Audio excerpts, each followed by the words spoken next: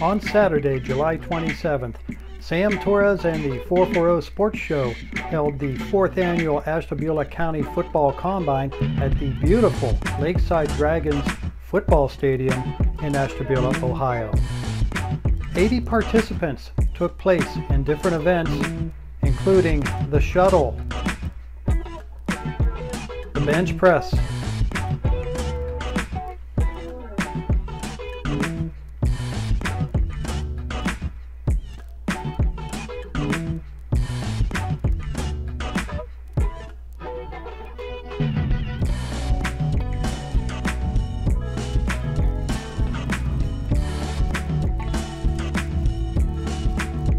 the 40-yard dash,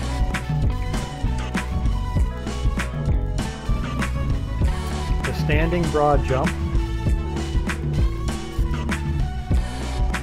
the vertical jump,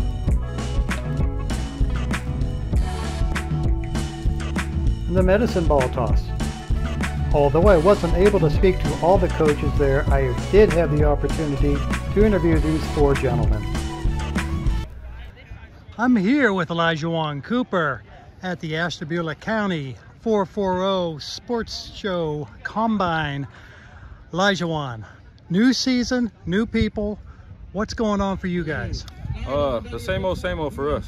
As a means to build the program, I think myself and the coaching staff in our community have done a great job of setting the foundation that now our young guys, we're a little young this year, but they've set the foundation for our young guys to be able to stand on. So even though we're going to have an influx of younger players playing, inexperienced players playing, the foundation is there. So the expectation is to be successful no matter what. We're never going to consider inexperience as an excuse as to why we're not successful. So I'm excited about this group because they have the pedigree, and they were around probably our winningest class in Edgewood football history. Sure. So they understand what it takes. They may not have done it physically, but the blueprint has been laid mentally. So I'm excited for this group. I feel like we have everything we need to be successful. Okay, are we ready for the 7-on-7 here today? Oh, absolutely. It's got a local field today, so our kids are pretty excited. This is not going to be one of those 7-on-7s that we gotta get them pumped up for. They're going to be pumped up when it starts, and that's really all we can ask for. So looking forward to a great day of competition. Yeah, and you get to check out the competition somewhat, and I'm sure they'll be checking you out. Yep, absolutely. All right, should be fun. Yes, sir. Good luck this season. We'll see you later. Yes, sir. Thank you very much. I'm here with head coach Bob Delgosh of the St. John Herald's football team. Bob, you've been head coach for about 5 years. Do you see things really starting to turn around like everyone else does? Yeah, I really do. In my 5 years and really my 10 years with the program, we had our best June and July in terms of attendance, guys coming out. I think we're going to have the biggest football team in terms of numbers and size, really. Maybe since the last time we made the playoffs, maybe even a few more kids than that. So that's exciting. Okay, and the offense is looking to be pretty explosive this year? Yeah, I mean, we got a lot of seniors, and we saw them improve all year last year, and by the end of the season, things were really clicking on all cylinders. There's no reason to think that won't take another step this year. Okay, well, going to be a exciting season. I know Sammy's going to be covering a lot of your games. Yeah. I'll be looking forward to catching up when I can. I'll be over at Edgewood. So good luck, and thank you very much. Well, I appreciate that a lot. Thank you. All right. We're here at the Ashtabula County 440 Sports Show Combine with Ryan Croston, head coach for the Pymatuning Valley Lakers. Coach, got a pretty good team coming back this year, don't you? Yeah, I mean, we were 8-4 last year. We had a lot of juniors and sophomores, only lost 1 senior. So we got a good mixture of linemen and backs receivers. Okay, all right. And you did well in your conference too, didn't you? Yeah, we've won our conference the last 4 or 5 years in a row. Made the playoffs the last 4 years in a row. Last year we beat Crestview week 1 of the playoffs, and then we lost second round to Mogador. And Mogador's a big name in Northeast Ohio. Yeah, they definitely, we played them 2 out of the last 3 or 4 years, and they're a tough team. We were with them, but hopefully we'll improve and get another chance against them. Okay, and first game. Little revenge? Yeah, I mean, good thing is last year came down to basically the last play. Right. We were right there. It's been a good battle with Mineral Ridge the last couple of years. So yeah, I mean, it's good focus point. Don't want to look ahead past week 1. So yeah, we got them at our place. Our kids are definitely going to be ready for that one. All right. Well, thank you very much for this. Good luck this year. All right, thank you. Thank you. I'm here with Terry Hinton, head coach of the Lakeside Dragons. This has been the Ashtabula County 440 Sports Show Combine. Terry, Yes, new year, new team. Tell me your thoughts. About our team, you know, we old habits die hard. We're still in the middle of trying to figure out who we are. Some days are great, some days aren't. We just got to show up when it's time to show up. I'm proud of the work we put in so far, but we just didn't show it today. You only get one opportunity on do-overs. We showed a few times today that we were looking for a do-over, and there's no do-overs in football. I commend all the teams that came out here today. It was a beautiful day for football. 4-4 on goal, put on a great thing. All the teams look good. Everybody's here is a lot more talented than we have been in the past, and I think it's a testament to how hard these boys are working. Yeah, I think the Chagrin Valley Lake Division going to be exciting today.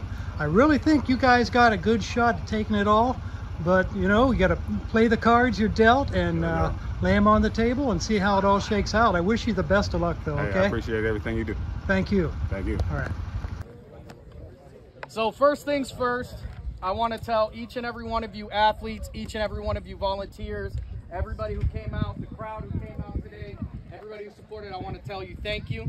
I'd like to put a hand together for the coaches and everybody who set this up with me. Without those guys' help, we couldn't be doing this today. So let's put it together for them.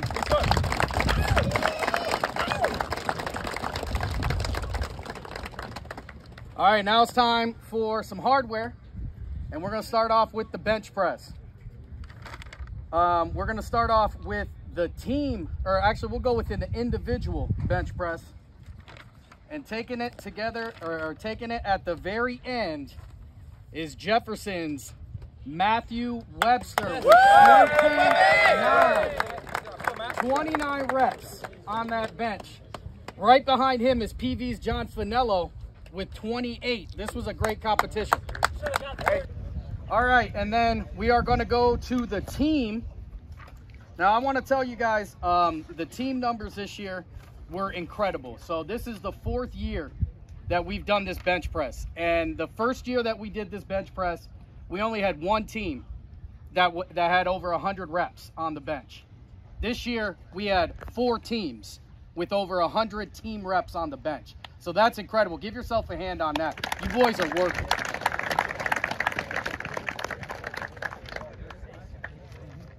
But in first place with 171 reps on the bench, it's the boys from the south part of the county, PV, Andover, the Lakers.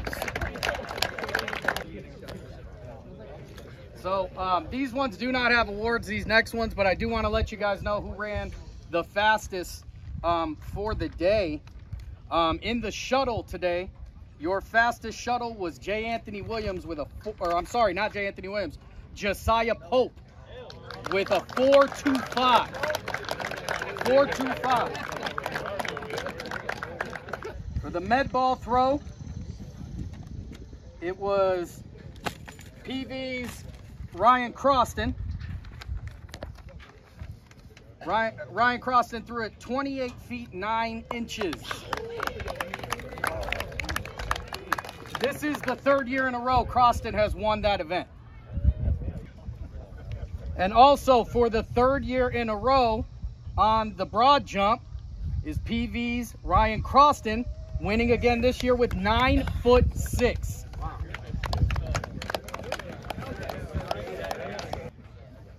So the fastest team this year, the way your 40 times were calculated, everybody ran the 40. All those times were added together and divided by who participated. So this year's fastest team in the county for the 2nd year in a row is the Pymatuning Valley Lakers with an average time of 5 flat. While we've had a couple awards that have been given to the same people, this is the first time this has ever happened. In the 40-yard dash, we had a tie. Braden Chenault and Devin Miller both ran a 4.64. We got 1 trophy and 2 times, which means we got a race. Let's get loud.